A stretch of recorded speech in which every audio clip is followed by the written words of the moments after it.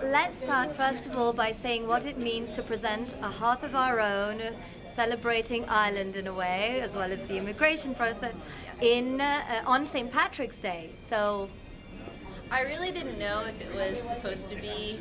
I thought it was ironic at first, and I wasn't sure if it was on purpose or not. But I was like, well, there's really no other reason why. It means a lot. 1 year ago today, I was filming this documentary at the Irish parade, the St. Patrick's Day parade, uptown on 97th Street or something like that. And it's just amazing that a year later, here we are presenting it to the public. And it means a lot to me to tell this story because it's a story that isn't being told.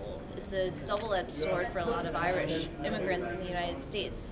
They're Caucasian, they speak English, they want to come over here to pursue the American dream just as badly as everyone else, but Ireland isn't considered a third world country.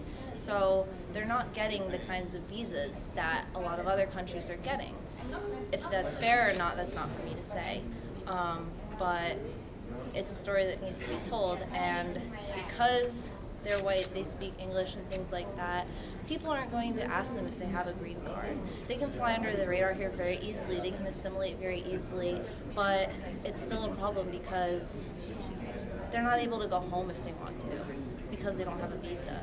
A lot of undocumented Irish immigrants rely on merit-based visas, which are tricky, which is fraud, which is illegal, but it's the only way that they can come into this country and have the same chance that everyone else is having in a lot of different cases. So St. Patrick's Day is a bittersweet day, I would say, because everyone's celebrating Irish heritage and Irish traditions, even if it's not so Irish really, but there's still all the Irish bartenders who are working today who don't get to see the parade, and who won't get to go home anytime soon. So it's a bittersweet day, but I'm glad that this story is getting some traction, especially here. It's socially relevant.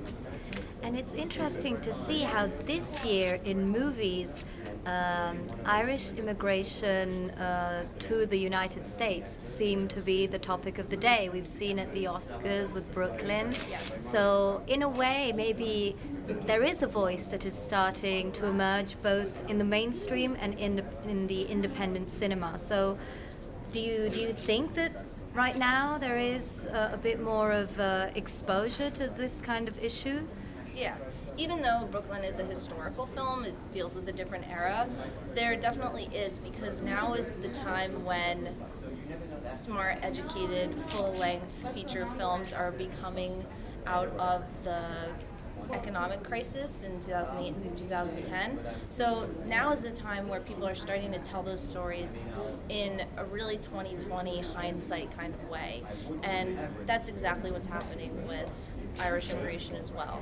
So many Irish people came over because of the economic crash. It hit Ireland, it was the crash of the Celtic Tiger, and it hit Ireland harder than Greece, harder than any other country, in my opinion, and the statistics will show that too. People had to walk away from their homes, and a couple of months ago people were lining up. People had 5 different homes. People were lining up for Gucci bags around the block because they had so much money. People were, at the height of the Celtic Tiger, taking weekend trips to America to go shopping on Fifth Avenue. And it all came crashing down so hard, so a lot of people emigrated, just like potato famine would be an easy reference to make.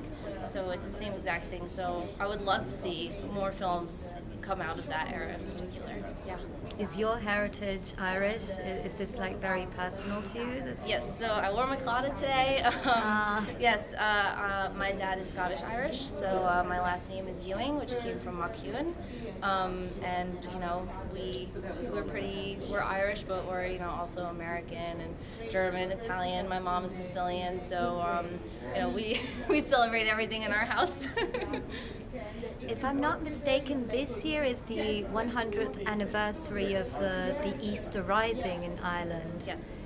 So I must say this is a very good time for your film to start circulating in the festival circuit. Yes, so this is our second festival. It had one community screening in Queens, and that was just like a friends and family event.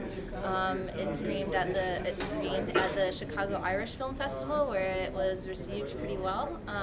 It also screened here today, and we're in the circuit for a few other things that we hope turn out positively. And yeah, I'm hoping to continue and hopefully after that get distribution for the film and show it to as many people as I can. Well, best of luck and thank you for being here. I love your bandana, by the way. Thank you. St. Patrick's. Yes. Thank you so much.